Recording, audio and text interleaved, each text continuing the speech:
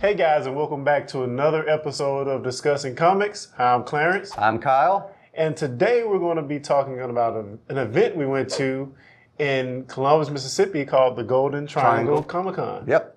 So did you even know what the Golden Triangle was before? I actually did. Because of my HR roots, there is a Golden Triangle Human Resources Association. So I actually kind of knew about it. Okay. I actually designed a logo for them one time. Oh, really? Wow. Yeah, with a triangle. Get it? Golden Triangle.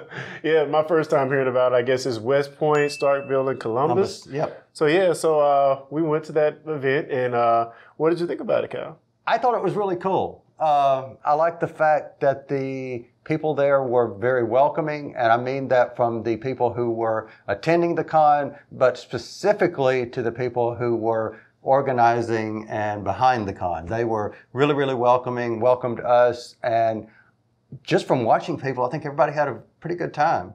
Yeah, it seems like the attendees had a good time. The vendors all seemed pretty cool. Like you said, the Ultra organization was really well welcomed and executed. Yeah, so overall, it was just a good con and mostly, it was all family-friendly environment as well. So if you were to say, would we go back in 2018, would we go? Oh, definitely. Absolutely. That's an easy answer. Absolutely.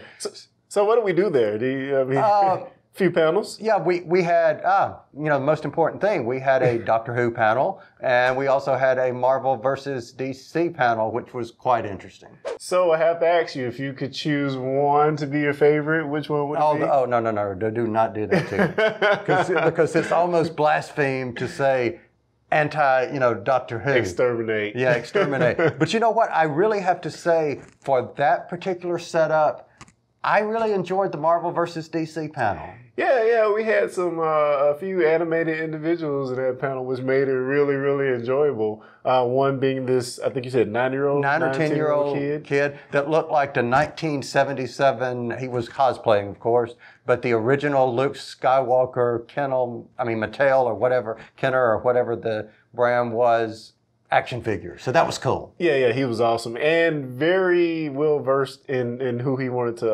absolutely back in the war of DC versus Marvel. Yes, he was a Marvel guy true and through, and as Stan Lee would say, he was a literally true believer. Oh yeah, agreed. And we also had one other individual that was pretty, he's more on the DC side, but he was sort of like me, a reluctant DC follower maybe.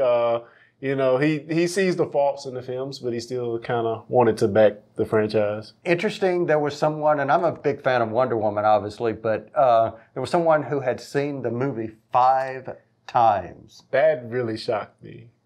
And you know what really shocked me? Was that? Well, it really, actually, I guess shouldn't shock me, was the fact that when you ask the question and ask people to raise their hand about the Inhumans, which we have also talked about the trailer on one of our videos here, no one raised their hand. Yeah, it's pretty much crickets. Yes, no one was excited to see the Inhumans, and I just don't know.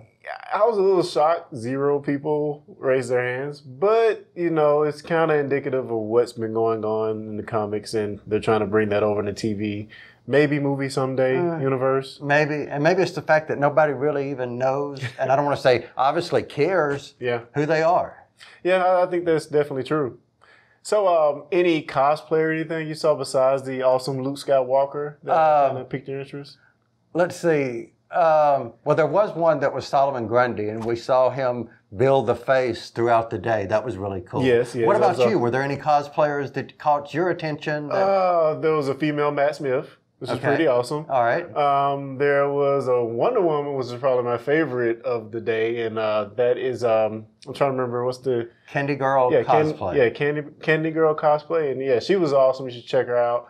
But overall, I thought the cosplay was really cool as well. So if you were to rate, obviously, like I said, I'm a fan of Wonder Woman, so I'm going to take me out of the rating. But if you were to rate on a scale of 1 to 10, what would you give? The movie or the cosplayer? The cosplay. Well, the movie we know it was a 10, but for the cosplay. Definitely a 10, but she was more of the Linda Carter right. Inspired. with the Galgado is more gladiator, which you Right. mentioned. So yeah, it was a little different, a little harkening back to the classic, but very, very awesome nonetheless. It's cool. Well, that's what I figured you'd say. So cool deal.